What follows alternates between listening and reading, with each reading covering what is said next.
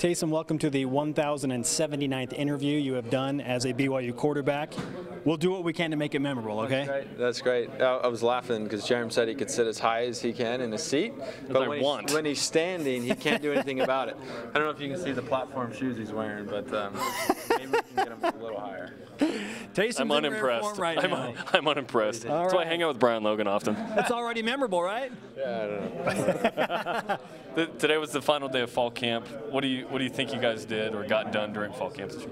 I think I thought our coaches did a really good job of structuring this fall camp. So we were able to go hard a lot of times, right? But then they were able to back us off. And so I think because of that, we were able to get the most out of it. And honestly, I feel like for the most part, we've stayed really healthy. And we were able to improve a lot with the guys that are going to be playing because they were able to limit reps and manage that really well. This is fall camp number 4 from you. Was there anything unique and different about the core of guys this year compared to years previous? Yeah, I think, look, when you're going against each other all the time, as much as we have been doing, relationships are kind of like, oh man, I'm going to get that guy, you know. And there was the competition was just as good as it has been in the past. But I think everything that would happen on the field was left there, right? And I think because of that, there's been a mutual respect on both sides of the ball. And, you know, I love our defense making plays, right? And I love seeing our offensive guys make plays.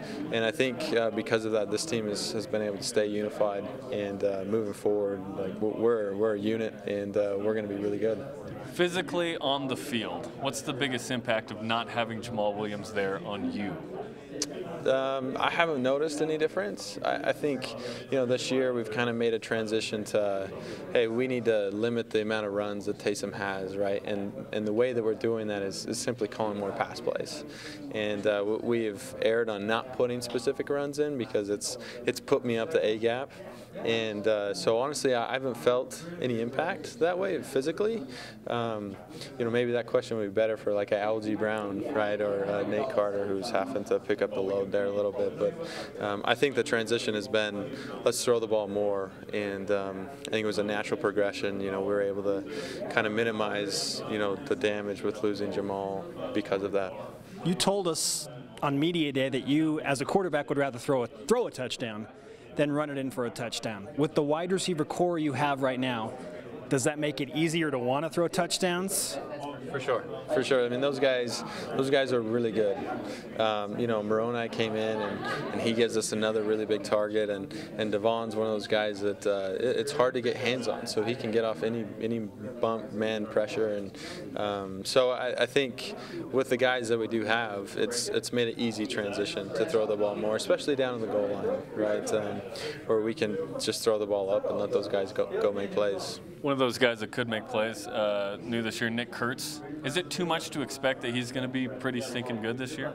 No, I don't think so. I think, you know, this is his second year in the offense, and coming in from a JC, learning the offense, I think that's probably a little bit too much to expect, right, to learn it and then be able to play as fast as we do and make plays. But he's been in the offense, and maybe if we still needed some time or like he was still struggling with things, I wouldn't say that, but he's ready to go, and he's shown what he can do out on the practice field, and I don't think we're going to see any, you know, there's not going to be any transition that he's going to need from the practice field to the game field. He's going to be really good. How confident are you in the stable of running backs that you have right now with Algie and Nate and Adam Hine?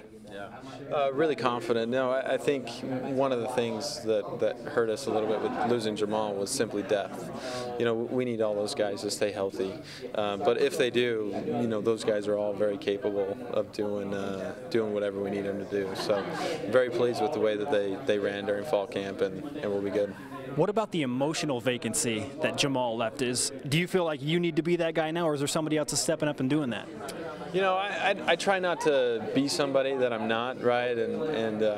But that's going to hurt us a little bit. And Jamaal was a pretty quiet guy on the practice field and even on the game field. But there's times, man, where he could feel it that we needed a little lift, and Jamaal added that energy that we needed. And I don't know what we're going to do to make up. Maybe that's me. You know, I don't know. Maybe that's Tejan up front, who is a pretty emotional dude. Louis up front. Maybe it's Algie. I don't know, but we'll just have to see when we get there. Maybe a game day dance on Instagram. There you go. Maybe he'll still do that and send it to all of us. We'll see. That would be nice for everybody. In your mind, were you 4-0 last year or 8-5? Me personally, I would say we're a team, right? We went 8-5, and watching those games after I was injured, I felt the losses just as much as the other dudes did. So we're 8-5, and we need to be better. So that's where we're jumping from, and you know, we need to get to double digits for sure. With that said, do you feel like you can pick up where you left off at 4-0 and things were working? Yeah, absolutely. I think from me personally, right, I look at where we were as an offense when I was playing, and I expect to build on that, right? I can't just kind of settle for that, but I expect to do what we did last year at the beginning of the year when I was playing, and then to build on that. Did you learn any secrets about football in your business adventure over the summer? Maybe a little bit about relationships, right? Like dealing with different relationships and kind of being the guy down on the lowest end of the totem pole, right? I was this little intern, but I was working with all the bosses, and I saw how they handled their relationships with other coworkers, and I saw how they handled me specifically, and I think I was able to learn from those guys, just the way they interacted as being a leader. That's why my seat's so high. Okay. You really have a connection there, right? All right. Okay. Has there been a fall camp MVP in your mind? Or MVP? Yeah, I think that's kind of a tough question. I think that's what we ask. Yeah. So, look, Tejan, Mitch Matthews, right? Algie Brown, those guys just do what you expect them to do, right? They're very consistent, and so it's hard to single one of those guys out and say, hey, they're the MVP. But I would say Tejan maybe, just because of his ability to make different calls at the line, the emotion that he brings. We're able to add different things to our offense, whether we stress protection in the pass game or we add different blocking schemes in the run game. So everything starts up there, and I would really attribute that to him. Robert and I says he's opened up the playbook essentially entirely to you, and he trusts you. Do you dream plays sometimes? I mean, how confident are you in that you can go out there and drop any single play in that playbook right now? Yeah, I'm very confident. I know Coach and I's stuff like the back of my hand, right? And I think that's kind of been a big jump for me is you know, senior quarterbacks always talk about the game slowing down, right, and seeing the coverage and all those things. But I think because of my knowledge of the offense and who I'm reading and my keys, I think that's the reason why. And you know, Coach and I have a great relationship, so I can go in and tell him, hey, like, I like this play, but I don't like it right here. Like, let's get that out of there. And he respects that. And he respects that, and which is super valuable.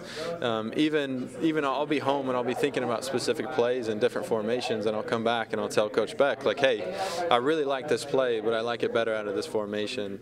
And then we'll put it in and we'll see how it works. So I love the relationship that I have with both Coach Beck and Coach and I. You have survived the 1,079th interview as a BYU quarterback. Taysom, thanks for the time. No problem. It's good to see you guys.